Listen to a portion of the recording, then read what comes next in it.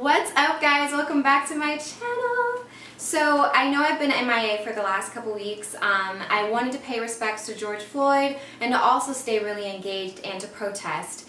I felt like it was very important, and if you've seen my last two videos, then you know what I've been up to. So yeah, I am back. I have two amazing videos for you. The first one today is going to be how to make your Instagram pictures look amazing and how to take them yourself. So I'm going to take you on location with me and show you exactly how I do it. And then the next video is going to be probably early next week, and it's going to be top secret. So if you haven't hit that notification bell and subscribe because you don't want to miss that video. So thank you so much for sticking with me. I'm super excited to continue this YouTube journey, and let's get started.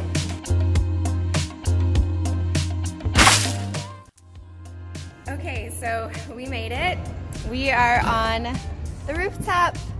Yay! Okay, so we're gonna get started. Yeah, it's kind of tiring when you do stuff yourself. No, you're doing your makeup, your hair, the photo shoot, you're carrying up like the tripods up 7 flights of stairs, but it's gonna be so worth it. Look at this view. So the first thing I like to do when I'm planning my photo shoot is to pick the wardrobe. So I wanted to pick an outfit that was really inspired by the 90s looks that Aaliyah brought, and it was really fun, hip-hop, tomboy, sexy, and so she's on a rooftop. I thought, why not? I'm in LA. So that's what I did, and I think it's turning out really, really great. So yeah, wardrobe is always the first thing that I kind of start with to figure out what type of location, what look I'm gonna go for, what vibe. We are on the rooftop. All right, so we have our wardrobe, so now we need our location. So like I said, wardrobe sometimes will help you decide your location.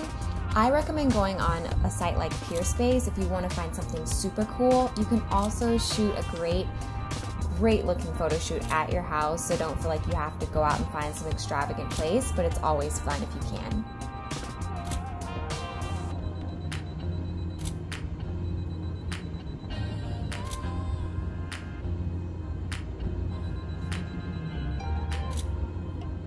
Okay, so it's so awesome up here. It feels amazing, like so nice not to have to wear my face mask.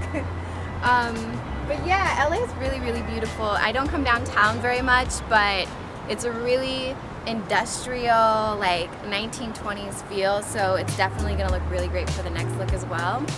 So yeah, let's keep going. Alright, so let's get technical for a minute. So I have a Canon camera, and I purchased a remote off of Amazon. The remote comes with instructions on how to connect it to your Canon camera. I'm sure with each camera and with your phone, you can definitely buy remotes that will do the same thing. But I simply just get in front of my camera after I have it on photo settings, and I will click, and you usually have to wait like 5 seconds, and then you pose, and then it's going to turn like a red light on to let you know that it's taking the picture, and you'll hear a little click. I'll usually do a lot of different poses once I have my setting and my look and my hair exactly how I want, because then that way I'll just stay in the zone. And then after I've taken as many snaps as I want, I'll go back and check and see if I like what I've got. And so I'll just do that a ton. I probably do that way more than I'm supposed to as far as posing goes, but it's better to have more than not enough. So also don't forget to enjoy yourself while you're making art. It really definitely shows in your photos that you've been having a good time. And so I changed my outfit. It has nothing to do with Aaliyah. I just really like this dress. So yeah, I like the pictures that I've gotten from it. Yeah, I like them. So one nice thing about shooting on a rooftop, you get amazing natural light. So I didn't have to use any lights. However, I normally do use 2 to 3 lights. Genray is one of my favorite brands. I believe I got this Genray light off of Amazon, but I definitely know you can get them on eBay as well. But yeah, you just want to make sure you're really well lit so that your pictures come out great. Okay, so the final stage before you upload your pictures is to get them retouched or just perfected. And I just want to say that don't ever feel bad about the way your pictures look raw, because almost everyone that posts online usually sends their pictures through retouching.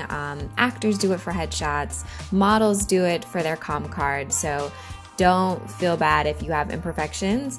A lot of times I will leave a lot of my imperfections, but if there's something that I don't want to leave, I'll just send it through my little apps. So two of my favorite apps are Airbrush and Retouch. So Airbrush is just a really simple, natural app. They just have a lot of cool, simple ways of making your pictures look really natural, but just popping a little bit of color in it. And then Retouch is an actual app where you send it to retouchers, and they will actually do it for you, but except they're not going to charge like $20 or $30 per picture. It's usually like only if you have like a few things here and there you want to change, and it's usually $1. Usually $1 or a little less than $1 per like thing that you want to change on your picture. So really affordable, and it's a way to just perfect your pictures before you put them out into the world. Not saying you have to do this. It's only if you want to, and don't overdo it. You don't want to look fake. You want to look super natural. So, you know, if you have a scar that you want to cover up, or, you know, you want your colors to pop a little bit more, that's what I would recommend using it for. But yeah, I just want to let you guys know that, because I don't want you to think like, oh, my pictures aren't like popping the way everyone else's is. It's most likely because they're using an app. And that's it. I upload them to Instagram and they're out in the world. And like I always say, the most important thing is to have fun with it. I'll see you guys next week.